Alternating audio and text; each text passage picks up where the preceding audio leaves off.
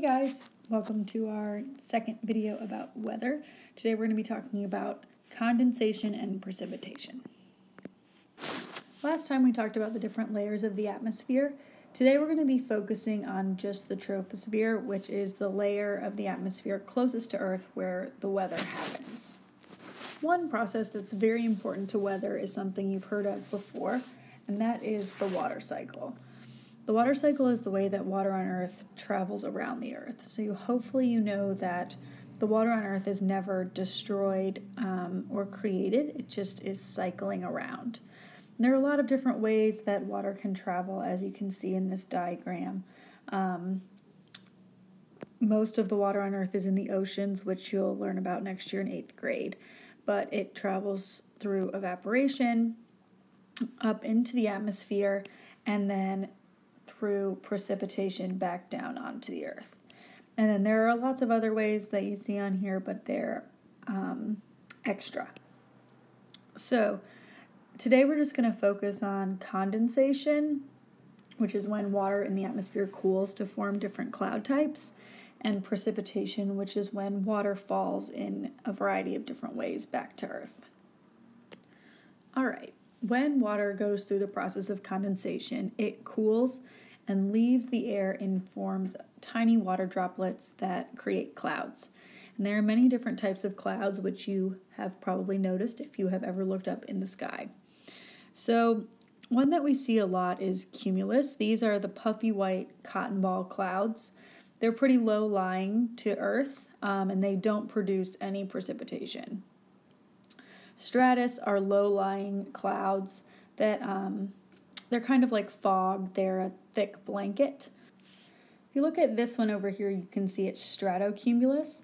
And that just means it's a combination of stratus and cumulus. So low-lying, long, puffy clouds. Cloud types can be combined.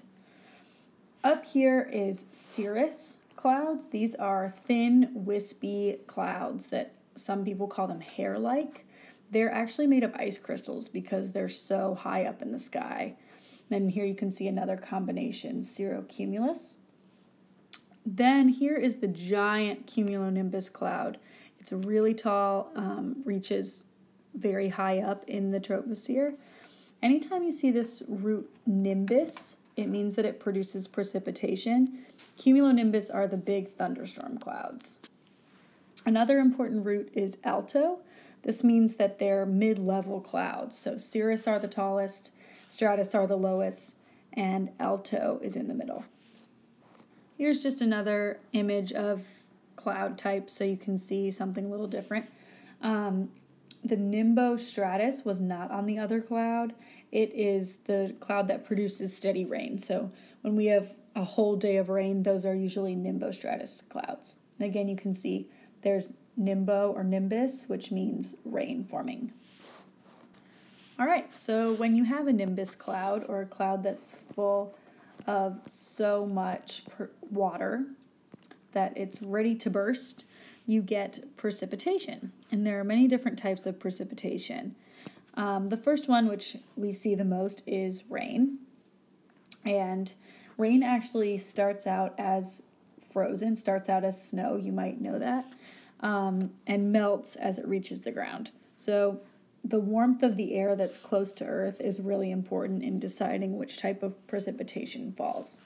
As we get closer to winter, we might start to see other sorts of precipitation, which could be freezing rain or sleet or even snow. So everything starts out as snow up here at the top. The warm air causes melting. If the rain doesn't refreeze until it hits the ground, it's freezing rain. If the rain refreezes, so here's cold air, refreezes before it hits the ground, that's sleet. And if it never melts, then it's snow. Here are a couple other precipitation types that are less common and that weren't on the other picture. One of them is this graupel, which is similar to hail but is smaller. Here's hail. So that's precipitation, that's an ice ball. Sometimes it happens during thunderstorms. Drizzle, which is very light rain.